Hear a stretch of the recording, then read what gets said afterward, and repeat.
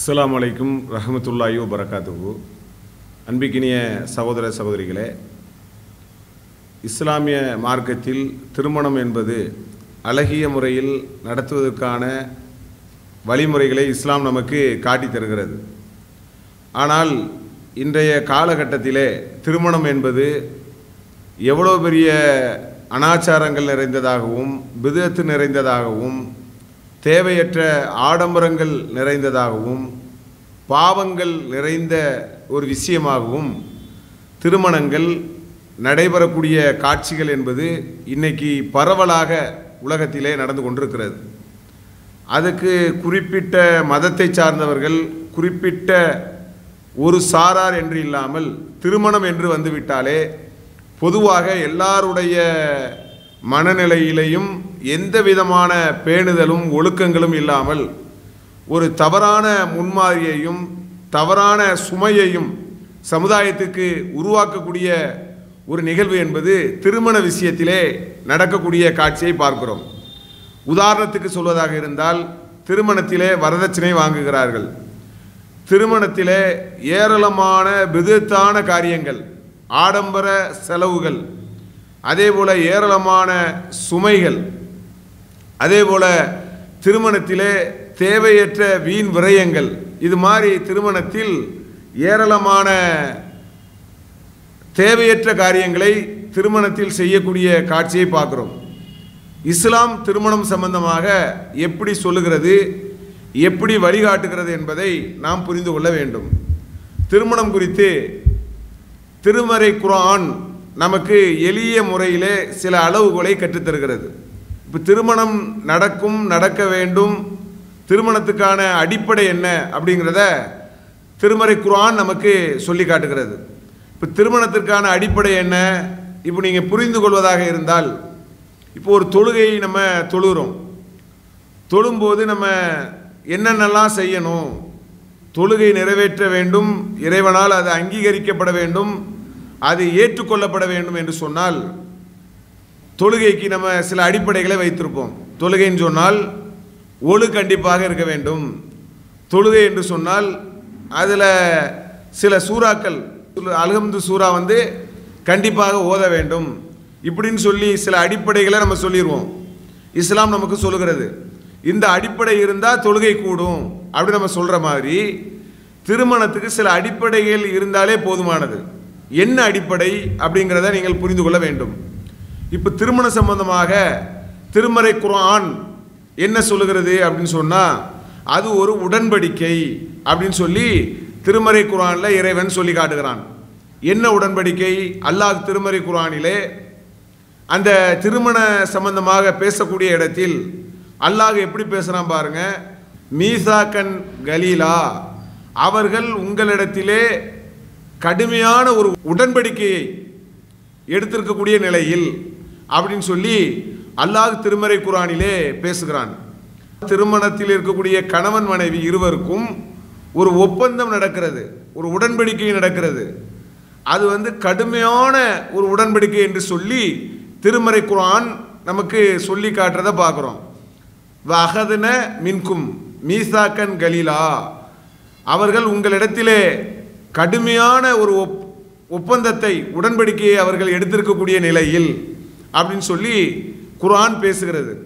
அப்போ திருமணம் என்பது ஒரு ஒப்பந்தம், ஒரு உடன்படிக்கை. ஒப்பந்தம் என்ன செய்வாங்க? ரெண்டு பேரும் அல்லாஹ்வை சாட்சியாக்கி ஒப்பந்தமாக்குறாங்க. இறைவன் பார்க்கிறான், கேட்பான், இறைவன் கவனிக்கிறான், நம்ம ரெண்டு பேரும் இணைந்து வாழ்கிறோம். திருமணம் செய்யக்கூடிய காலகட்டத்திலே அந்த பெண்ணினுடைய எல்லா விஷயங்களுக்கும், அவங்களுடைய உடைமையாக இருக்கட்டும், அவங்களுடைய உரிமை சம்பந்தப்பட்ட விஷயங்களாக இருக்கட்டும், எல்லா விஷயங்களுக்கும் அது நீங்கள் பொறுப்பேற்கிறீர்கள்.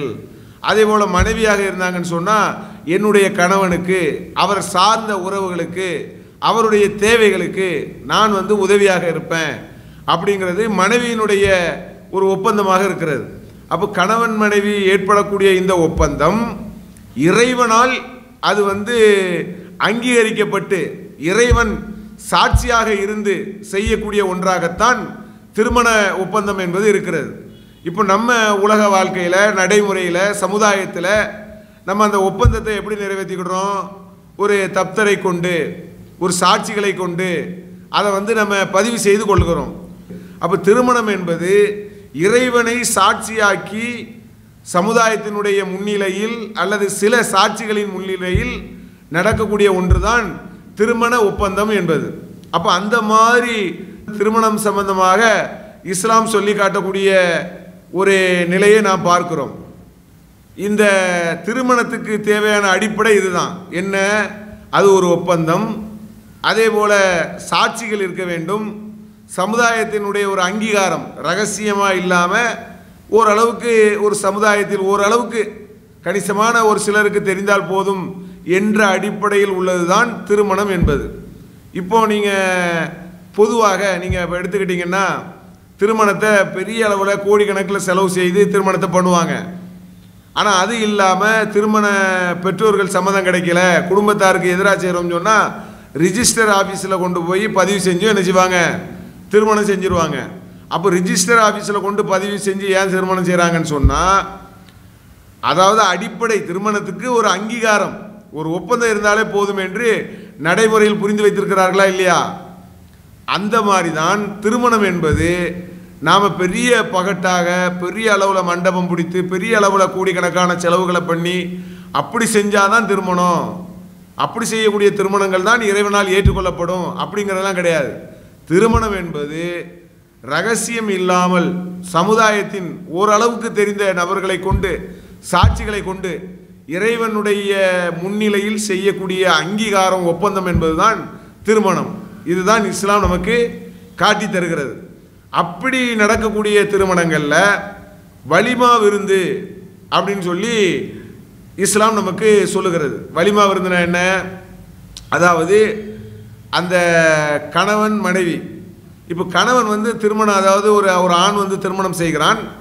செஞ்ச நேரத்தில் அதனுடைய மகிழ்ச்சியினுடைய வெளிப்பாடாக அவன் என்ன செஞ்சுக்கலான்னு சொன்னால் விருந்து வைத்து கொள்ளலாம். அது எல்லாத்துக்கும் சேர்த்து ஒரு விருந்து வைத்து கொள்ளலாம். அதைத்தான் வலிமா விருந்து என்று இஸ்லாம் நமக்கு வழிகாட்டுகிறது. இந்த வலிமா விருந்தை பற்றி இப்போ இஸ்லாம் சொல்லக்கூடிய நிலைமை என்ன? அதுக்கு ஆதாரபூர்வமான செய்தி என்னன்னு கேட்டால், நபிகள் நாயகம் ஸல்லல்லாஹு அலைஹி வஸல்லம் அவர்கள் அவங்களுடைய காலத்தில் அப்துர் ரஹ்மான் பின் ஆஃப் ரலியல்லாஹு அன்ஹு அவர்கள் அவங்க என்ன செய்கிறாங்க? அவங்க ஒரு திருமணம் செஞ்சிடுறாங்க. நபிகள் நாயகத்துக்கு தெரியாமலே அவங்க திருமணம் செஞ்சுட்டு வந்துட்டாங்க. இப்போ அல்லாஹ்வுடைய தூதர் கேட்குறாங்க, அந்த தோற்றத்தை வைத்துக்கொண்டு சில மாற்றங்கள் இருக்கிறதுனால என்ன அப்துர் ரஹ்மான் ஒரு டிஃப்ரென்ஸ் தெரிகிறதுங்கிற மாதிரி அல்லாஹ்வுடைய தூதர் கேள்வி கேட்குறாங்க. கேட்டவுடனே அவங்க நான் திருமணம் செஞ்சுட்டு வந்துட்டேன் அப்படின்னு சொல்லி சொல்கிறாங்க. அப்போ அல்லாஹ்வுடைய தூதர் சொல்கிறாங்க, நீ மகரா என்ன கொடுத்த அப்படின்னு சொல்லி கேட்கக்கூடிய நேரத்தில் அவங்க சொல்கிறாங்க, பேரிச்சம் பழம் அதனுடைய கொட்டை இருக்குது பாருங்க, அந்த அளவுக்கு ஒரு தங்கத்தை நான் வந்து மகரா கொடுத்தேன். அப்போ ரசூல்லா என்ன கேள்வி கேட்குறாங்கன்னா, திருமணத்தில் அந்த ஒரு சம்பவத்தில் பல செய்திகள் நம்ம எடுக்கலாம். அதாவது இந்த மகர் கொடுக்கப்பட்டிருக்கிறதா அப்படிங்கிற விஷயத்தை நபிகள் நாயகம் விசாரிக்கிறார்கள். அப்போ அவங்களும் அப்துர் ரஹ்மான் பின் அவுஃப் ரலியல்லாஹு அன்ஹு அவர்கள் ஆம் கொடுக்கப்பட்டு விட்டது என்று அவர்களும் அதை சொல்லுகிறார்கள்.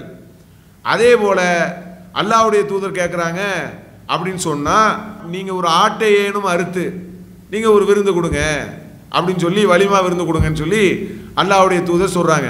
அப்போ ஆட்டை ஏனும் அறுத்து ஒரு விருந்து கொடுங்கன்னு சொன்னால் வலிமா விருந்து அந்த மாப்பிள்ளை வீட்டின் சார்பாக வைக்கப்பட வேண்டும் அப்படிங்கிறத அல்லாஹ்வுடைய தூதர் என்ன செஞ்சுருக்காங்க? வழிகாட்டி இருக்கிறாங்க. இப்போ இதில் பல சட்டங்களை நம்ம எடுக்கலாம். என்னன்னு கேட்டால், முதல்ல வந்து திருமணத்துக்கு மகர் கொடுக்கணும். அதுதான் ரசூலா கேட்குறாங்க. வரதட்சணை அதெல்லாம் வாங்கக்கூடாது, மகர் கொடுக்கணுங்கிறது தான். அதே போல் நீங்கள் ஒரு விருந்து, ஒரு ஆட்டை ஏனும் அறுத்து நீங்கள் விருந்து கொடுங்க அப்படின்னு சொல்லி அல்லாஹ்வுடைய தூதர் சொல்கிறாங்க. அப்போ இதில் என்ன கவனிக்கணும்னு கேட்டால், பெரிய அளவில் பிரம்மாண்டமாக நீங்கள் விருந்து கொடுங்கன்னு இல்லை, ஒரு அடையாளத்துக்கு, அதாவது ஒரு திருமணம் நடந்திருக்கிறது மகிழ்ச்சி, அந்த மகிழ்ச்சியை நீங்கள் வெளிப்படுத்தும் விதமாக நீங்கள் ஒரு ஆட்டை ஏனும் அறுத்து நீங்கள் விருந்து கொடுங்க. ஒரு ஆட்டை அறுத்தோம்னு சொன்னால் ஒரு 30-35 பேர் சாப்பிடலாம். அதிகபட்சமாக ஒரு விருந்து சாப்பிட்டா அவ்வளோ சாப்பிடலாம். அந்த மாதிரி நீங்கள் ஒரு விருந்து கொடுங்கன்னு சொல்லி நபிகள் நாயகம் ஸல்லல்லாஹு அலைஹி வஸல்லம் அவர்கள் இந்த நபி தோழருக்கு சொல்லுகிறார்கள். அது கூட கட்டாயம் இல்லை, திருமணம் நிறைவேற்றி விட்டது. எப்போ? சாட்சிகளின் அடிப்படையில் அல்லாவை முன்னிலையாக்கி சமுதாயத்தினுடைய அங்கீகாரத்தோடு ரகசியம் இல்லாமல் அந்த ஒரு ஒப்பந்தம் செய்யக்கூடிய அந்த அங்கீகாரத்திலே அந்த திருமணத்தை இறைவன் என்ன செய்கிறான்? இறைவனுடைய பார்வையில் திருமணம் நடந்தேறி விட்டது. ஆனால் விருந்து என்பது கூடுதல் தான். ஒருவேளை விருந்து வைக்கலன்னு வைங்க, வலிமா விருந்து வைக்கல அப்படி என்று எடுத்துக்கொண்டால் திருமணம் நடக்கலை, திருமணத்துக்கு அங்கீகாரம் இல்லை அப்படிங்கிற நிலை கிடையாது. நீங்கள் விருந்தே வைக்கலன்னு சொன்னால் கூட திருமணம் நடந்து விட்டது அப்படிங்கிற பொருள் தான் வரும் என்பதை நமக்கு தெள்ள தெளிவாக புரிந்து கொள்ள வேண்டும். அப்போ திருமணம் சொன்னால் இதைத்தான் இஸ்லாம் காட்டுகிறது. எப்படி தொழுகைன்னு சொன்னால் ஒழு இருக்கணுமோ, தொழுகைன்னு சொன்னால் சூரத்துல் ஃபாத்தியா இருக்கணுமோ, இந்த மாதிரி சில அடிப்படை இருந்தால் போதும். அது அல்லாமல் தொழும்போது 2000 ரூபா செலவு பண்ணணும், தொழுவ போகக்கூடிய நேரத்தில் ஏழைகளுக்கு தர்மம் கொடுக்கணும், வாரி வாரி வழங்கணும் அப்படின்னு சொல்லி அதுக்கு கடன் வாங்கணும். அப்போ ஒவ்வொரு தொழுகையும் நிறைவேற்றக்கூடிய நேரத்தில் ஒரு 1000 கணக்கில் 200 கணக்கில் செலவு பண்ணி தான் தொழுகை நிறைவேற்றணும் அப்படின்னு ஒருத்தர் சொன்னார்னா அதை நம்ம எப்படி தப்புன்னு புரிஞ்சு வச்சுருக்கிறோமோ, தொழுகைக்கு அது அவசியம் இல்லை அப்படின்னு நம்ம எப்படி புரிஞ்சு வச்சுருக்கிறோமோ, அதே போல தான் திருமண விஷயத்தில் இஸ்லாம் சில அடிப்படைகளை சொல்லுகிறது. என்ன அடிப்படை? நான் ஏற்கனவே சொன்ன அந்த அடிப்படை. இந்த அடிப்படையை மீறி நீங்கள் எதையும் செய்ய வேண்டிய அவசியமே இல்லை. வலிமா விஷயம் கூட கட்டாயம் இல்லை, ஒரு அடையாளத்துக்கு இஸ்லாம் சொல்கிறது. நீங்கள் ஒரு அடையாளத்துக்கு செஞ்சுக்காங்க, அந்த மகிழ்ச்சியை வெளிப்படுத்துவதற்காக அடையாளத்துக்காக ஆண் வீட்டின் சார்பாக நீங்கள் இதை செய்து கொள்ளுங்கள் என்று சொல்லி இஸ்லாம் நமக்கு வழிகாட்டுகிறது. ஆனால் இன்றைய காலகட்டத்திலே திருமணம் என்று வந்துவிட்டால் மனிதன் பெரிய அளவிலே அவனுடைய மனநிலை, பெரிய அளவில் அவனுடைய பொருளாதாரங்கள், பெரிய அளவில் அவனுடைய எல்லா விஷயங்களும் அவன் கேலியாகவும் மோசடியாகவும் நிறைய ஏமாற்றங்களையும் நிறைய கடன் தொல்லைக்கும் ஏராளமான பாதிப்புகளுக்கும் திருமண விஷயத்திலே இன்னைக்கு சமுதாயம் உட்படுகிறது. எல்லா சமுதாயமும் திருமணம்னா அப்படிதான் இருக்கிறாங்க. இப்போ உதாரணத்துக்கு நீங்கள் சொல்றதா இருந்தா, இப்போ சமீபத்திலே அம்பானி அவர்கள் அவங்களுடைய மகன் திருமணம் நடக்கிறது. அந்த திருமணத்துக்கு எத்தனை கோடி செலவு பண்ணுறாங்க? 1000 கோடி செலவு பண்ணுறாங்க. 500 ரூபா 2000 ரூபாவில் திருமணம் நடந்து 1000-10,000 கூட திருமணத்தை முடிக்கலாம். அப்படியாக திருமணம் என்பது சர்வசாதாரணமாக நடக்கக்கூடிய ஒன்றை இன்னைக்கு என்ன செய்கிறாங்கன்னு கேட்டால் 1000 கோடி 2000 கோடி செலவு பண்ணுறான். அப்போ அதையெல்லாம் பார்க்குறார்கள் சமூக ஊடகங்களில், வலைத்தளங்களில். அதே போல் ஒரு யூடியூபர், ஒரு இஸ்லாமிய யூடியூபர், அவர் சாப்பிட்டு வீடியோ போட்டு பிரபலமானவர். அவர் தன்னுடைய வருமானங்கள், கோடிக்கணக்கான வருமானங்கள் வரக்கூடிய நேரத்தில் அவர் லக்ஸரியாக கடுமையான செலவில் ஒரு திருமணம் சொன்னால் கிட்டத்தட்ட 1.5 கோடி. அதில் என்ன செய்கிறாங்கன்னா பெருமை வேற அடைகிறாங்க. திருமணத்தில் என் மகனுடைய திருமணத்துக்கு நான் 20 லட்ச ரூபா செலவு பண்ணேன், என் மகளுடைய திருமணத்துக்கு நான் 25 லட்ச ரூபா செலவு பண்ணேன். அதே போல் இந்த திருமணங்களுக்காக நான் 50 பவுன் நகை போட்டேன், 1 கிலோ நகை போட்டேன், என் மகளுக்கு நான் 2 கிலோ நகை போட்டேன் அப்படின்னு சொல்லி ரொம்ப பெருமையாக என்ன செய்கிறாங்கன்னு சொன்னால், திருமணத்தில் பெருமையை பேசிக்கொள்வது, பகட்டை காட்டிக்கொள்வது, எங்களை விட்டால் உலகத்தில் யாருமே இல்லைங்கிற அளவுக்கு திருமணத்தில் என்ன செய்கிறார்கள், ரொம்ப பகட்டு மேனிக்கு திருமணத்தை நடத்துகிறார்கள். ஆனால் நீங்கள் சிந்தித்து பார்க்க வேண்டும், இப்படி பணம் உள்ளவங்க, வசதி உள்ளவங்க, அல்லது கடன் வாங்கி வட்டிக்கு வாங்கி இப்படியெல்லாம் நீங்கள் திருமணத்தை பகட்டு மேனிக்கு நீங்கள் செய்தால் ஏழை மக்கள் என்ன செய்வார்கள்? இதை யாருமே சிந்திக்க மாட்டேங்கிறாங்க. ஒரு ஏழை மக்கள், ஒரு நடுத்தர மக்கள், இவங்கெல்லாம் என்ன செய்வாங்க? இப்போ பெண் பிள்ளையை பெற்றுவிட்டாலே பயப்படுறாங்க. குர்ஆன்லேயே அல்லாஹ் சொல்லி காட்டுறான் என்னன்னு, அவர்களுக்கு பெண் குழந்தை பற்றி நற்செய்தி சொல்லப்பட்டு விட்டால் அவர்களுடைய முகங்கள் கருத்து விடுகிறது அப்படின்னு சொல்லி அல்லாஹ் திருமறை குர்ஆனில் சொல்லுகிறான். அப்போ ரசூலாவுடைய காலகட்டத்தில் இறக்கப்பட்ட வசனம் இது. அப்பவே பெண் குழந்தை என்பது உங்களுக்கு நற்செய்திங்கிறான்ல. அப்போ அந்த நற்செய்தி இவனுக்கு ஒரு இழிச்செய்தியாக முகம் கறக்கிற அளவுக்கு ஏன் மாறுகிறது? எதனால் அவனுடைய எண்ணங்கள் தடுமாறுகிறது அப்படின்னு கேட்டால், அவன் யோசிக்கிறான். பிள்ளை பெருசாக வளர்ந்து அதுக்கு நிறைய நகைகளை போட்டு, அதுக்கு நிறைய வரதட்சணை கொடுத்து, அதுக்குன்னு கடன் வாங்கி, அதுக்குன்னு வட்டிக்கு வாங்கி அந்த பெண்ணை கரை சேர்க்கணுங்கிற மாதிரி சமுதாயத்தில் உருவாக்கி வைத்திருக்கிறார்களே, அப்போ எவ்வளோ பெரிய அநியாயத்தை இந்த சமுதாயத்தில் செஞ்சுருக்கிறாங்க அப்படிங்கிற அந்த கவலையின் காரணமாக அவன் முகம் கருக்குது. அதனால தான் அவன் முகம் கருக்குதுன்னு சொல்லி நம்ம பார்க்குறோம். ஆனால் அல்லாஹ் என்ன சொல்கிறான், பெண் குழந்தை என்பது உங்களுக்கு முகம் கருக்கக்கூடிய விஷயம் கிடையாது, அது ஒரு நற்செய்தி, நீங்கள் விரும்பக்கூடிய செய்தி என்று சொல்லி திருமறை குர்ஆன் நமக்கு சொல்லக்கூடிய காட்சியை பார்க்கிறோம். அப்போ இன்னைக்கு திருமணத்தில் ஏராளமான வரதட்சணைகள், ஏராளமான மண்டப திருமணங்கள், லட்சங்களை வாரி இறைக்கிறார்கள், கொட்டுகிறார்கள். அப்போ இது நியாயமா சரியா என்று நீங்கள் சிந்தித்து பார்க்க வேண்டும். அதே போல நீங்கள் திருமறை குர்ஆன் அதில் இறைவன் அழகான ஒரு திருமண ஒப்பந்தம், ஒரு வாழ்க்கையை பற்றி அல்லாஹ் குர்ஆனிலே பேசுகிறான். நபி மூசா அலைஹிஸ்ஸலாம் அவர்கள் அவங்க ஒரு பயணமாக வர்றாங்க. வரக்கூடிய நேரத்தில் ஒரு இடத்துல தண்ணீர் தேவைக்காக நிற்கிறாங்க. அங்கே 2 பெண்கள் தண்ணீர் எடுக்கிறதுக்கு ஓரமாக நிற்கிறாங்க. அங்கே சில ஆண்கள் தண்ணீர் எடுத்துக்கொண்டிருப்பதனால் அவங்க ஓரமாக நிற்கிறாங்க. அப்போ மூசா அலைஹிஸ்ஸலாம் அவர்கள் தண்ணீர் இறைத்து கொடுத்து அந்த பெண்களுக்கு உதவி செய்கிறாங்க. அந்த செய்தி அந்த பெண்மணிகள் தங்களுடைய தகப்பனாற்ற போய் அந்த செய்தியை சொல்கிறாங்க. அப்போ மூசா அலைஹிஸ்ஸலாம் அவர்கள்ட்ட அந்த பெண்மணியினுடைய தகப்பனார் என்னுடைய மகளில் ஒருவரை நான் உங்களுக்கு கட்டித்தர்றேன், நீங்கள் எனக்கு அதற்கு பகரமாக 8 ஆண்டுகள் உழைக்க வேண்டும். மகர் கேட்குறார். யாரு? பெண்ணினுடைய தகப்பனார் யார்கிட்ட மகர் கேட்குறாரு? கணவத்தை கேட்கிறார். என் பெண்ணை நீ கட்டணும்னு சொன்னால் 8 ஆண்டுகள் உழைக்கணுங்கிறார். நீ விரும்பினா கூட ஒரு 10 ஆண்டு கூட உழைச்சிக்கிடலாம். இந்த ஒரு 10 வருஷம் ஒப்பந்தம் நீ யோசிச்சு பாருங்க. எத்தனை அந்த காலத்தில் ஒரு 8 வருஷ உழைப்புங்கிறது இந்த நம்ம வாழக்கூடிய காலத்தில் எத்தனை லட்சங்களுக்கு பெருமானம் உள்ள ஒன்றாக இருக்கும். ஒரு வருஷத்துக்கு நீங்கள் மினிமம் ஒரு 3 லட்ச ரூபா வருமானம்னு கணக்கு போட்டுக்காங்க. 8 வருஷம்னா 24 லட்ச ரூபா, 24 லட்ச ரூபா.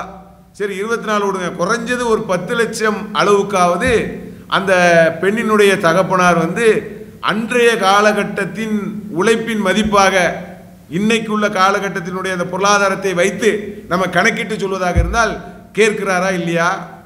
கேட்கிறார். அப்போ இன்னைக்கு திருமணம் சொன்னால் அடையாளத்துக்கு என்ன செய்கிறாங்க? 500 ரூபா மகர் தொகை கொடுக்கப்பட்டது. ஊரில் எழுதுறீங்களா இல்லையா? அது ஏன் 500 ரூபா மகர் தொகை கொடுக்குறீங்க? அவன் என்ன அந்த 500 ரூபா இல்லாமையா இருக்கிறான்? பெண் வீட்டுக்காரன் 500 ரூபா இல்லாமல் இருக்கிறானா? ஏன் அந்த கேவலத்தை செய்கிறீங்க? 500 ரூபா 1000 ரூபா இதுக்கு என்ன செய்கிறீங்கன்னு கேட்டால் உலமாக்கள் நீங்கள் தலைமை தாங்குறீங்க, நீங்கள் அதுக்கு பாத்தியா ஓதுறீங்க. எவ்வளோ அநியாயம் பண்ணுறீங்க? 500 ரூபா 1000 ரூபா மகர் தொகையை வாங்கி கொடுப்பதற்கு இந்த அநியாயத்துக்கு நீங்கள் சாட்சியாக இருப்பீங்களா நாளைக்கு அல்லாஹ் கிட்ட? அப்துர் ரஹ்மான் பின் அவுஃப் ரலியல்லாஹு அன்ஹு அவர்கள் அவங்க கிட்ட என்ன சொல்லப்படுகிறது, என்ன கேட்குறாங்க? அல்லாஹ்வுடைய தூதர் என்ன கொடுத்தீங்க, மகர் கொடுத்தீங்கன்னு கேட்கக்கூடிய நேரத்தில் அவங்க என்ன சொன்னாங்க?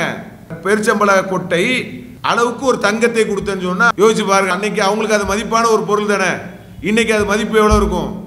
அப்போ அது அன்னைக்கு உள்ள காலகட்டத்தில் பொருளாதாரம் இல்லாத ஒரு காலகட்டத்தில் கூட கொடுத்தார்களா இல்லையா? அப்போ அந்த மாதிரி பொருளாதாரத்தை அவங்க மகர் தொகையாக பெண்களுக்கு கொடுக்க வேண்டும் என்று சொல்லி இஸ்லாம் சொல்லியிருக்கக்கூடிய நேரத்தில் என்ன தைரியத்தில் இந்த சமுதாயத்தில் வரதட்சணை வாங்கப்படுகிறது? அப்போ வரதட்சணை என்ற அடிப்படையில் பொருளாதாரத்தில் இன்னைக்கு திருமணங்கள் நசுக்கப்படுகின்றன, பாவங்களை செய்கிறார்கள். இது ஒரு பக்கம் இருந்துச்சா? சில பேர் என்ன செய்கிறாங்கன்னா வரதட்சணையத்தில் மீண்டுட்டாங்க. நம்ம ஜமாத்தினுடைய கடுமையான பிரச்சாரத்தினுடைய வெளிப்பாடாக வரதட்சணை திருமணத்திலிருந்து ஓரளவுக்கு மீண்டிருக்கிறார்கள். ஆனால் திருமணத்தில் இன்னும் நிறைய விஷயங்கள் காலியாக இருக்கிறது, பெண்டிங்காக இருக்கிறது, செய்து கொண்டிருக்கிறார்கள். அந்த சுமையை இன்னைக்கும் சமுதாயத்தில் செய்து கொண்டிருக்கிறார்கள். என்னெல்லாம் செய்கிறாங்க தெரியுமா? நகையை மறைமுகமாக பேசுகிறாங்க. 50 பவுனு 70 பவுனு. இப்போ ஒரு குடும்பம் இருக்குன்னு வைங்க, ஒருத்தர் ஒரு பையன் இருக்கிறான், பொண்ணு பார்க்க போகிறாங்க. பொண்ணு பார்க்க போகும்போது அதே குடும்பத்தில் வேற அண்ணன் தம்பி 2 பேர் இருப்பாங்க, அதுக்கு திருமணம் ஆயிருக்கும். அந்த பெண்கள் 20-30 பவுன் போட்டு வந்துருப்பாங்க. அதை ஜாடமாடியாக அங்கே சொல்கிறது என்னென்னு, ஏற்கனவே மூத்தவா 30 பவுன் போட்டு வந்தாங்க, அந்த பொண்ணு 35 பவுன் போட்டு வந்தாங்க அப்படின்னு மறைமுகமாக பேசுறது. அப்போ 35 பவுன் 30 பவுன் போட்டு வந்தாங்க, அடுத்து நீங்கள் எவ்வளோ போடணும், அதுக்கு கம்மியாக போட்டுறக்கூடாது. அப்போ இதுவும் வரதட்சணை தான். வரதட்சணை என்று சொன்னால் பணமாக கேஷாக வாங்கினா மட்டும்தான் வரதட்சணை நினைக்கிறாங்க. அப்படி கிடையாது. நகை கூட அது மறைமுகமாகவோ நேரடியாகவோ வார்த்தை ஜாலங்களின் மூலமாக பெண் வீட்டாருக்கு அழுத்தம் கொடுக்கப்பட்டாலோ அல்லது மாப்பிள்ளை வீட்டார்கள் மறைமுகமாக அதை மாப்பிள்ளை வீட்டாரோ அல்லது மாப்பிள்ளை வீட்டின் சார்பாக உள்ள பெண்களோ மறைமுகமாகவோ ஏதோ ஒரு வகையில் அவங்க இந்த நகைக்கு ஜாடமாடையா பேசினால் அதுவும் வரதட்சணை தான். அப்போ அந்த வரதட்சணையும் பாவம் இல்லையா? யோசிச்சு பாருங்க. அந்த வரதட்சணையும் பாவம் தானே. அந்த பெண்ணுக்கு அவன் நகை சேர்க்கணும், 20 பவுன் 30 பவுன் 50 பவுன் சேர்க்கணுங்கிற நிர்பந்தத்தை ஏன் உருவாக்குறீங்க? நகைக்காக என்ன செய்யக்கூடாது? திருமண ஒப்பந்தங்களை செய்யக்கூடாது. அப்படி செய்கிறார்களா இல்லையா? அப்போ அல்லாஹ்வுடைய தூதர் நபிகள் நாயகம் ஸல்லல்லாஹு அலைஹி வஸல்லம் அவர்கள் திருமண சம்பந்தமாக அழகான முறையிலே சில விஷயங்களை சொல்லி தந்திருக்கிறார்கள். என்னன்னு கேட்டால் 4 விஷயங்கள் திருமணத்திற்காக பார்க்கப்படுகிறது. ஒன்று என்ன? அவர்கள் தன்னுடைய அழகுக்காக, இன்னொன்று அவங்களுடைய பொருளாதாரத்துக்காக, இன்னொன்று அவங்களுடைய குலத்துக்காக, இன்னொன்று அவங்களுடைய மார்க்கத்துக்காக, 4 விஷயங்களுக்காக பெண் பார்க்கப்படுகிறது. நீங்கள் மார்க்கத்துக்காக தேர்வு செய்து கொள்ளுங்கள் அல்லாஹ்வுடைய தூதர் சொல்லிட்டாங்க. அப்போ ஒரு 4 விஷயத்தை அடிப்படை வச்சு தான் பெண் பார்க்குறாங்க. குலம் எப்படி இருக்கிறது, அழகு எப்படி இருக்கிறது, அவங்க வீட்டினுடைய பொருளாதாரம் எப்படி இருக்கிறது, இதுகளை வைத்து தான் பெண் பார்க்கப்படுகிறது. சொத்து இருக்கிறதா, வீடு இருக்கிறதா, ஏராளமான சொத்துக்களை சேர்த்து வைத்திருக்கிறார்களா, அப்படி பார்க்கிறார்களா இல்லையா? அப்போ லட்சக்கணக்கான பொருளாதாரத்தை சேர்த்து வைத்திருக்கிறார்களா என்று பார்த்து அதன் பிறகு அவர்கள் வாங்குவார்கள் என்று இருந்தால் அது எவ்வளோ பெரிய பாவம். நீங்கள் பாருங்க. சொத்து இருக்குன்னு சொன்னால் நகை இருக்காங்கிறது ரெண்டும் ஒன்று தானே. நகை இருக்கான்னு கேட்டால் 30 போனா 40 போனா 50 போனா எவ்வளோ போட்டு வந்த, அதுலேயும் பேசின நகையை குறைச்சிடக்கூடாது. குறைச்சிட்டோம்னா காலம் முழுவதும் சண்டை தான். பேச மாட்டாங்க, மாமியார் பேச மாட்டாங்க. மாமியாருடைய குடும்பத்தில் சொல்லி சொல்லி குத்தி காட்டுவாங்க. உங்கள் தகப்பனார் 25 பவுன் போடுறேன்னு சொன்னார், ஆனால் கட்டி கொடுக்கும்போது 20 பவுன் தான் போட்டார், 5 பவுன் போடலை, நீ போய் உங்கள் அம்மா கிட்ட போய் வாங்கிட்டு வா சொல்கிறாங்களா இல்லையா? தரலன்னு சொன்னால் காலம் முழுவதும் சொல்கிறாங்களா இல்லையா? அப்போ எவ்வளோ பெரிய ஒரு வேதனை திருமண விஷயத்திலே ஒரு சமுதாயம் இன்றைய வரையும். இது மனித குலத்துக்கு உகந்த செயலாக நீங்கள் சிந்திச்சு பாருங்க. நாங்கள் தான் வரதட்சணையை வாங்குறது இல்லையான்னு பெருமையாக பேசிக்கிறாங்க. அது பெருமையாக சொல்லிக் கொள்கிறார்கள். வரதட்சணை என்று வாங்காவிட்டாலும் நகை என்ற அடிப்படையிலே பேரம் பேசப்படுகிறது, ஒரு ஒப்பந்தம் நடக்கிறது. இப்போ அல்லாஹ்வுடைய தூதர் நபிகள் நாயகம் ஸல்லல்லாஹு அலைஹி வஸல்லம் அவர்கள் அவங்க அழகான முறையில் சொல்லி காட்டிருக்கிறாங்க. எப்படி சொல்லியிருக்கிறாங்க?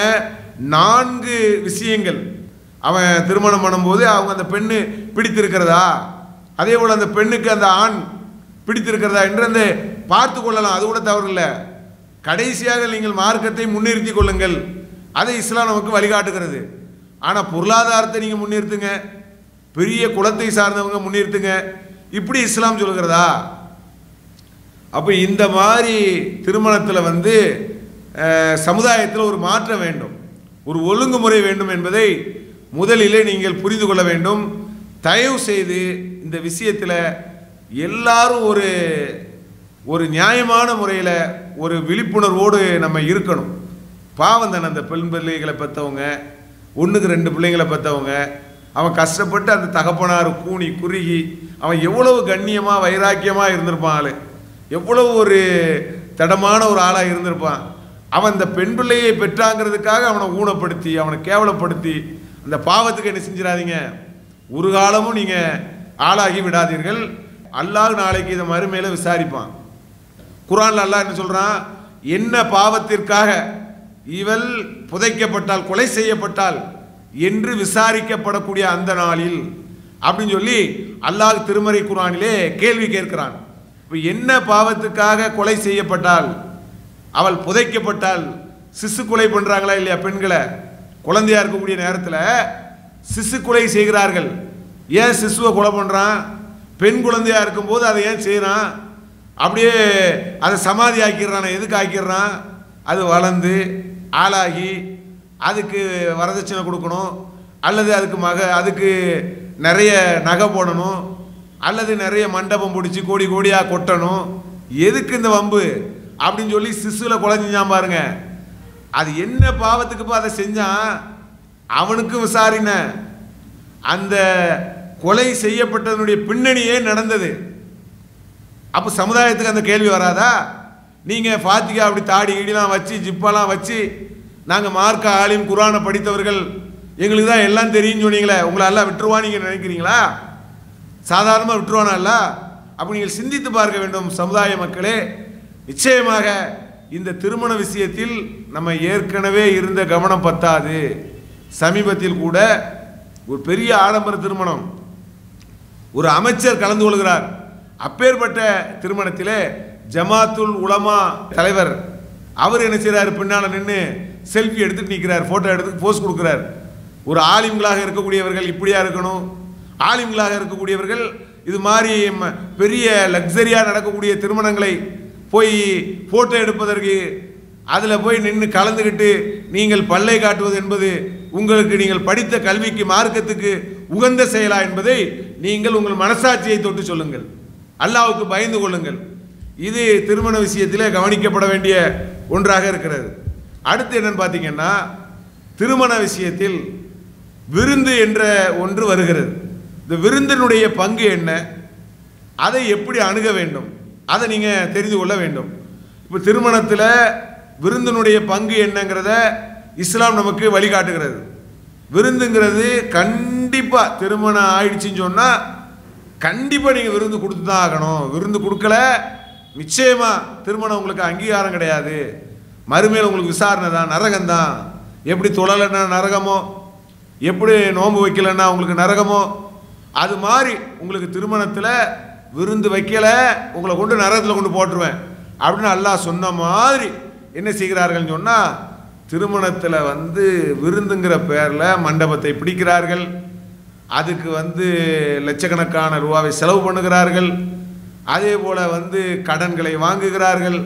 வசதி வாய்ப்பே இல்லாதவர்கள் இருக்கிறவன் ஒரு பக்கம் அவன் தன்னுடைய அடையாளத்தையும் பெருமையும் காட்டிக்கிறதுக்கு திருமணத்தை தான் ஒரு அளவுகோலாக வச்சிருக்கிறான், விருந்தை தான் ஒரு அளவுகோலாக வச்சிருக்கிறான்.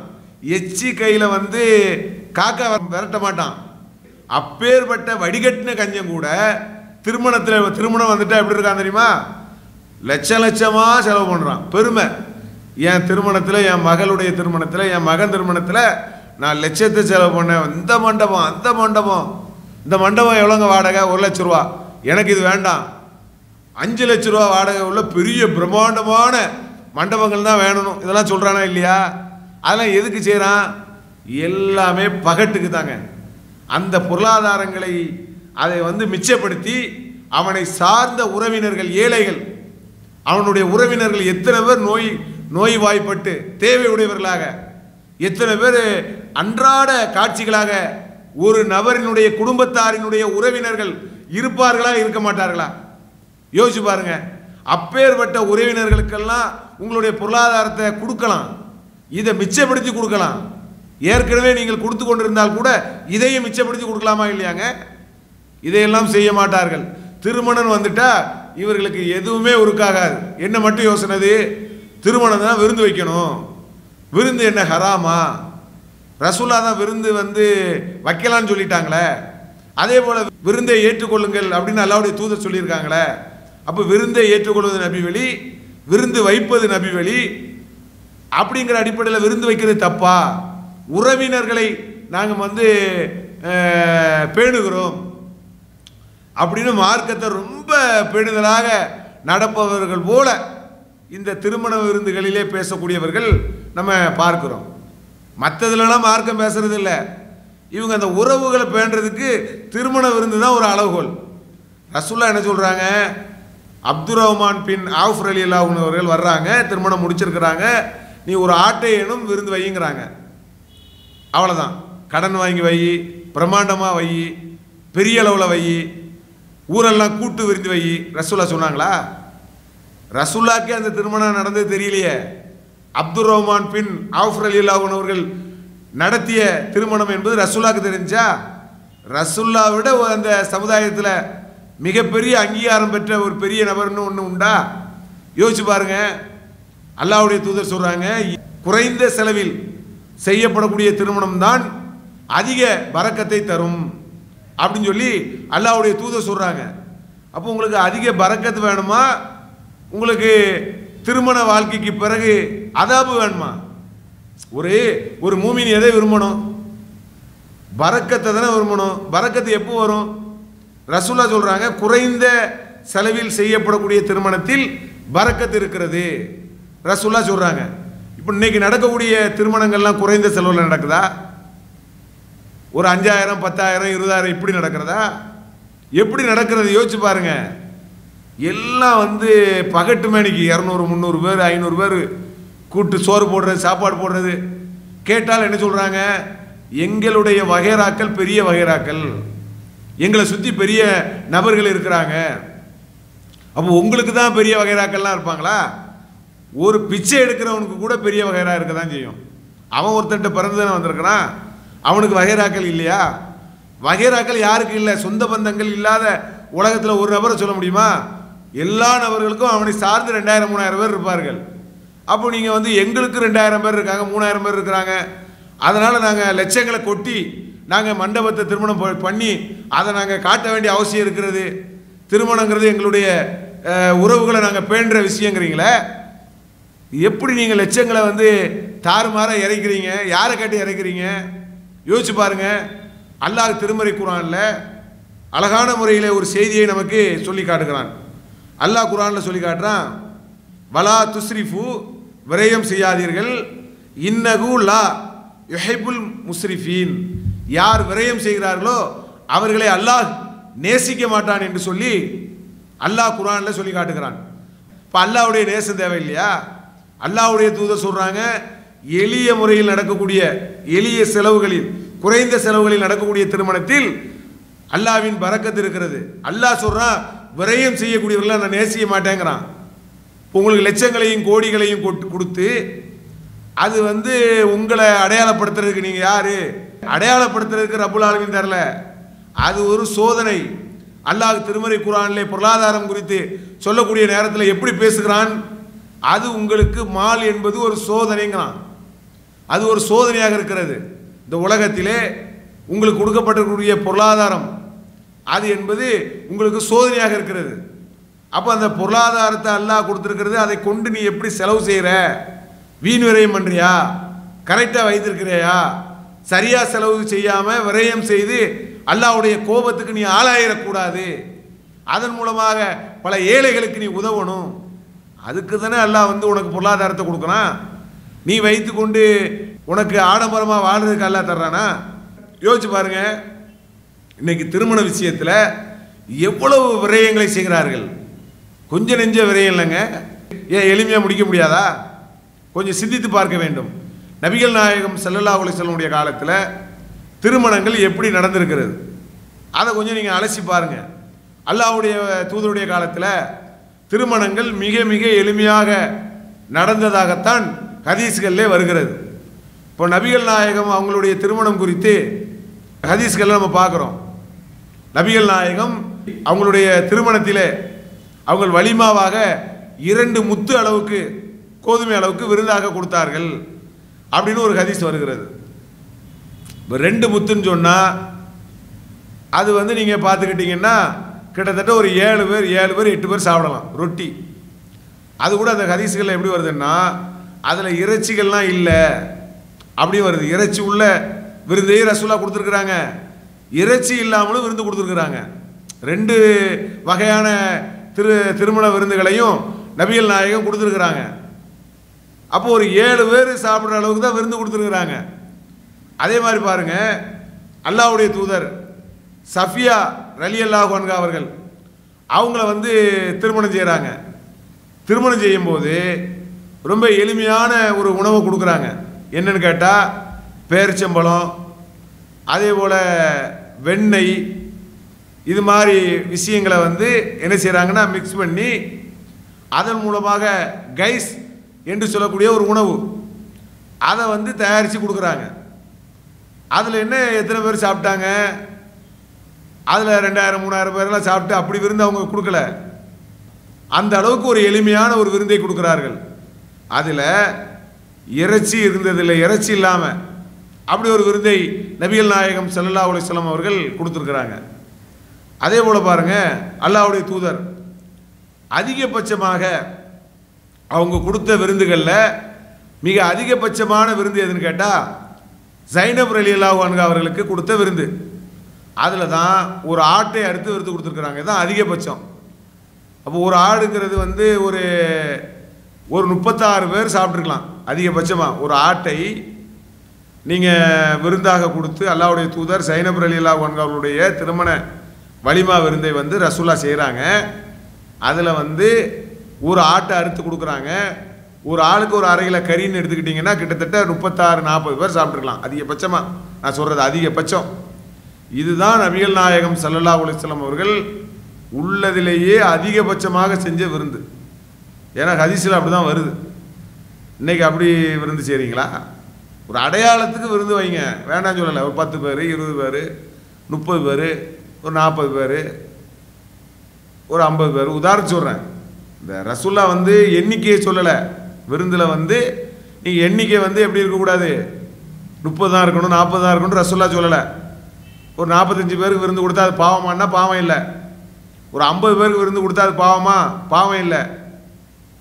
ஒரு 60 பேருக்கு ஒருத்தர் விருந்து கொடுத்துட்டாரு, பாவமா? பாவம் இல்லை. ஆனால் அங்கே என்ன பிரச்சனை எப்போ எழுகிறது? அல்லாஹ்வுடைய தூதர் சொல்கிறாங்க, எளிமையான திருமணத்தில் பரக்கத்து இருக்கிறது. எளிமை எப்போ உங்களுக்கு அடி வாங்குது? எப்போ எளிமை குறைகிறது? எப்போ குறையுதுன்னு சொன்னால் விருந்துக்குள்ளே போகும்போது தான். அப்போ ரசூல்லா வந்து எளிமையை சொல்லிட்டாங்கல்ல, எண்ணிக்கையை சொல்லலை, எளிமையை சொல்லிட்டாங்க தானே. அப்போ 2000ங்கிறது எளிமையா? நீங்கள் யோசிச்சு பாருங்கள். ஒரு 1000ங்கிறது எளிமையா? ஒரு 800 பேருங்கிறது எளிமையா? மண்டபம் பிடிப்பது எளிமையா? யோசிச்சு பாருங்க. குறைந்த செலவாது. ஒரு 3-6-7 லட்ச ரூபா செலவு பண்ணுறீங்களா இல்லையாங்க? குறைந்தது ஒரு 6-7 லட்சமாவது மினிமம். வசதி இல்லாதவர்கள் கூட கடன் வாங்கி செய்கிறீங்களா இல்லையா? அது எளிமையா? அப்போ இது வந்து நீங்கள் சிந்தித்து பார்க்க வேண்டும். அப்போ இந்த மாதிரி மண்டப திருமணங்கள் இதுகள்லாம் வந்து என்ன செய்யக்கூடாது, தவிர்க்கணும். உறவுகளை பேணுவதற்கு திருமணம் தான் அளவுகோல் நினைக்கிறாங்க. சில பேர் என்ன செய்கிறாங்க, திருமணத்துக்கு அழைக்காட்டா கோவப்படுறாங்க. சில பேர் என்ன செய்கிறாங்கன்னா, நீ திருமணத்துக்கு என்ன எப்போவாவது அழைச்சிதுன்னா ஆகணும், அன்னைக்கு நான் உன்னை பார்த்துக்கிடுறேங்கிறாங்க. திருமணத்தையே இப்படி வச்சுக்கிடுறாங்கன்னா, திருமணத்துக்கு என்னை அழைக்கலன்னா அதுவும் கோவப்படுறாங்க. திருமணத்துக்கு நீ என்னை அழைக்காவிட்டால் அதுக்கும் கோவப்படுவாங்க. திருமண வீட்டுக்கு போகாட்டாலும் கோவப்படுவாங்க. திருமணம் தான் உறவை பேணக்கூடிய முக்கிய ஒரு வழிமுறையாக நினைக்கிறாங்க. ஒரு விருந்து அது போகலை அவ்வளோதான் பாவம்னு நினைக்கிறாங்க. அப்படி கிடையாது. போகிறது நபிவழி, போகாமல் இருந்தால் குற்றம் கிடையாது. இப்போ நீங்கள் ஒரு கல்யாண வீடு, அதுக்கு வந்து நீங்கள் விருந்துக்கு உங்களை கூப்பிடுறாங்க, மண்டப திருமணம் கூப்பிடுறாங்க, நீ போகலைன்னு என்ன பாவமா? அது அதில் போகலைன்னா விருந்தையே பேணிய நபர் கிடையாது, உறவை பேணவங்க கிடையாது. அப்படியே அர்த்தம். இப்போ உறவை பேணுறதுக்கு எப்படி அளவுகோல் வச்சுட்டாங்க? திருமணத்தில் மண்டபத்தில் கலந்துக்கிட்டாதான் உறவை பேணியவர்கள், இல்லாட்டா இவர்கள் உறவை பேணியவர்களே கிடையாதுங்கிறாங்க. அப்படி கிடையவே கிடையாது. ரசூல்லா பாருங்க எப்படி நடந்திருக்காங்கன்னு பாருங்க. நபிகள் நாயகம் ஸல்லல்லாஹு அலைஹி வஸல்லம் அவர்கள் அலி ரலியல்லாஹு அன்ஹு அவர்கள் அவங்க வந்து ஒரு விருந்துக்கு கூப்பிடுறாங்க. கூப்பிட்ட நேரத்தில் அல்லாஹ்வுடைய தூதர் போகிறாங்க. அங்கே ஒரு திரை தொங்குது. தொங்குனோடனே அல்லாஹ்வுடைய தூதர் ரிட்டர்ன் வந்துடுறாங்க. ஏன்னு கேட்டால் உருவை பதித்த ஒரு திரை தொங்குகிறது, அதனால் நான் வந்துடுறாங்க. அப்போ ரசூல்லா வந்து உறவை பேணலைன்னு ஆகிருமா? ரசூல்லா வந்து விருந்துக்கு, சாதாரண விருந்து தான், திருமண விருந்து கூட இல்லை, ஒரு விருந்துக்கு கூப்பிடுறாங்க, போகிறாங்க. ஆனால் வீட்டில் வந்து ஒரு உருவ படம் பொதித்த படத்தை பார்க்கக்கூடிய நேரத்தில் வந்துடுறாங்க. ஏன் வர்றாங்கன்னா, விருந்து போவது என்பது நபிவழி, அதை ஏற்றுக்கொள்வது என்பது போகிறது சிறந்தது. ஆனால் மார்க்கத்துக்கு விரோதமான மாற்றமான விரும்பத்தகாத காரியங்கள் இருந்துச்சுன்னா நாம் அதை புறக்கணிக்கிறது தப்பு கிடையாது. அது உறவையே புறக்கணிச்ச மாதிரி வராது. இப்போ அலி ரலியல்லாஹு அன்ஹுவிலேயே ரசூலா புறக்கணிச்சிட்டாங்கிற மாதிரி வருமா? உறவை ரசூலா பேணலைங்கிற மாதிரி வருமா? யோசிச்சு பாருங்க. இன்னைக்கு நீங்கள் என்ன செய்றீங்க? வரதட்சணை, மறைமுக நகை பேரம், அதே போல் மண்டபங்கள், இதெல்லாம் நடக்கிறதா இல்லையா? மண்டபத்துக்கு லட்சங்களையும் கோடிகளையும் கொட்டுறீங்களா இல்லையா? இந்த பாவமான காரியத்துக்கு பல லட்சங்களை விரயம் செய்றீங்க. அதுக்கு பல பேரை விருந்துங்கிற பேரில் கூப்பிடுறீங்க. அதெல்லாம் நீங்கள் புறக்கணிக்க தாங்க செய்யணும். புறக்கணிங்கள். அதை புறக்கணித்து ஒரு எளிமையான ஒரு கட்டமைப்புக்குள்ளே வாங்க. ஒரு உளவியல் மனுஷன் எப்படி வரணும்? நம்ம திருமணத்துக்கு சிலர் வருவாங்க, சிலர் வரமாட்டாங்க. வந்தவர்களும் ஒன்று தான், வராதவர்களும் ஒன்று தான். வராதவர்களை நம்ம வெறுக்கக்கூடாது. வந்தவர்கள் தான் முக்கியம் என்று நினைக்கக்கூடாது. வந்தவர்கள் தான் உறவை பண்ணிவிட்டார்கள், வராதவர்கள் உறவுக்கு எதிரானவர்கள் அப்படின்னு நீங்கள் நினைக்கவே கூடாது. அப்படி இஸ்லாம் உங்களுக்கு வழிகாட்டவே இல்லை. அந்த ஒரு மனநிலை தான் இன்னைக்கு திருமணத்துக்கு நிறைய பொருளாதாரங்கள் என்ன செய்கிறார்கள், எளிய முறையிலிருந்து மாறி இருக்கிறார்கள். அதே மாதிரி பாருங்க, அபு மசூத் ரலியல்லாஹு அன்ஹு அவர்கள் அவங்கள கூட ஒரு விருந்துக்கு கூப்பிடுறாங்க. அவங்க ரசூலுல்லாஹ்வுடைய அந்த வழிமுறையை பார்த்து விட்டு அந்த விருந்தில் அவங்க ஒரு வீட்டுக்கு போகக்கூடிய நேரத்தில் அவங்க கேட்குறாங்க, அங்கே உருவ சிலைகள் ஏதாவது இருந்துச்சுன்னா நான் வரமாட்டேங்கிறாங்க. அப்போ விருந்த பேணணும்னு நினைச்ச நபி தோழர்கள் கூட மார்க்கத்துக்கு முரணான காரியங்கள் நடக்குதுன்னு செஞ்சால் வரமாட்டேன்னு சொல்கிறாங்களா இல்லையா? அதே மாதிரி பாருங்க, அபு அய்யூப் ரலியல்லாஹு அன்ஹு அவர்கள் அவங்க அவங்க ஒருத்தர் விருந்துக்கு கூப்பிடுறாங்க. கூப்பிடுற நேரத்தில் அவங்க சொல்கிறாங்க, என்ன உங்கள் வீடுகளில் பட்டால் அலங்கரிக்கப்பட்டிருக்கிறதா அப்படின்னு சொல்லி கேட்குறாங்க. இல்லை நாங்கள் அலங்கரிக்கல, எங்களுடைய பெண்கள் அப்படின்னு சொல்லி அவங்க சொன்ன உடனே யார் அலங்கரித்தாலும் நான் வரமாட்டேங்கிற மாதிரி அவங்க சொல்கிறாங்க. அப்போ அவங்க எப்படி புரிஞ்சு வச்சிருக்கிறாங்க? நபி தோழர்கள் கூட எப்படி புரிந்து வைத்திருக்கிறார்கள்? நபிகள் நாயகம் ஸல்லல்லாஹு அலைஹி வஸல்லம் அவர்கள் விருந்தை ஏற்றுக்கொள்வார்கள், போவார்கள். ஆனால் மார்க்கத்துக்கு முரணன்னா அதை விட்டு விலகிடுவாங்க. விலகிட்டாங்கன்னா அது பாவமான காரியம். விருந்தை புறக்கணிக்கிறாரு, உறவுகளை பேண மாட்டுக்கிறாரு, சொந்த பந்தங்களோட இணைப்பாக இருக்க மாட்டுக்கிறாரு அப்படிங்கிற ஒரு கான்செப்ட் கிடையாது. இஸ்லாத்தில் அது கிடையாது. திருமண விருந்தில் கலந்து கொண்டால்தான் உறவை பேணுவது என்பதெல்லாம் இஸ்லாத்தில் கிடையாது. இன்னும் சொல்றதா இருந்தால் திருமணத்துக்கு விருந்துகளை கலந்துக்கிட்டு எத்தனையோ உறவுகள் பிளந்திருக்குது. ஏன் தெரியுமா? திருமணத்தில் கலந்துக்கிட்ட பிறகு என்ன கவனிக்கலை, சரியாக கண்டுக்கிடலை, என்ன நீங்கள் உரிய முறையில் பார்க்கல, எனக்கு உரிய மதிப்பு கொடுக்கல, நான் மாப்பிள்ளை வீட்டுக்காரன், நான் பெண் வீட்டுக்காரன் சொல்கிறாங்களா இல்லையா? அப்போ உறவுகளை பேணுவது என்பது அதுக்கு திருமண விருந்து என்பது அளவுகள் கிடையாது. அதை நீங்கள் புரிந்து கொள்ள வேண்டும். அப்போ இஸ்லாம் என்பது திருமணத்தை மிக அழகிய முறையிலே, எளிமையான முறையிலே நடத்துவதற்கு நமக்கு வழிகாட்டுகிறது. ஒரு காலகட்டத்தில் லட்சங்களை வாங்கி கொண்டிருந்தார்கள். அதை எதிர்த்து எதிர்த்து எதிர்த்து பேசுனதுனால இன்னைக்கு பயந்து பயந்து வாங்குறவங்க கூட துணிச்சலாக வாங்குறானா? ஆலிம்கள் உலமாக்கள் ஒரு நேரத்தில் எல்லாம் உட்கார்ந்து வாங்கி கொடுத்தாங்களே, அது மாதிரி இன்னைக்கு உட்கார்ந்து வாங்கி கொடுக்குறார்களா? கொடுக்க முடியுமா? இப்போ ரகசியமாக தான் செய்கிறாங்க, செஞ்சா கூட. அப்போ இன்னைக்கு அந்த திருமணம் எளிமையாக வரதட்சணை இல்லாமல் நடப்பதற்கு என்ன காரணம்? தொடர்ச்சியாக நம்மளுடைய பிரச்சாரங்கள் காரணம் இல்லையா? சில பேர் கேட்பாங்க, மண்டபத்தில் திருமணம் செஞ்சால் பாவமா? 2000 3000 பேர் கூட்டு வச்சு விருந்து கொடுத்தா பாவமானு கேட்பாங்க. பாவமானு கேட்கக்கூடாது, சிறந்ததான்னு கேளுங்க, பரக்கத்தான்னு கேளுங்க. பரக்கத்தான்னா பரக்கத்து கிடையாது, சிறந்ததான சிறந்தது கிடையாது. ரசூல்லா சொன்ன அந்த அளவுகோல் அது வரல தானே? அப்போ இதையெல்லாம் புரிந்து கொண்டு எளிமையான திருமணத்தை சமுதாயம் முன்னின்று நடத்த வர வேண்டும். அதிலே கலந்து கொள்ளக்கூடியவர்களும் ஆடம்பரங்கள், எளிமைக்கு மாற்றமான திருமணங்கள், விதத்தான திருமணங்கள், அதுகளையெல்லாம் புறக்கணித்து வாழக்கூடிய நன்மக்களாக இருக்க வேண்டும் என கூறி என்னுடைய இந்த உரையை நிறைவு செய்கிறேன். அல்ஹம்துலில்லாஹி ரப்பில் ஆலமீன். அஸ்ஸலாமு அலைக்கும்.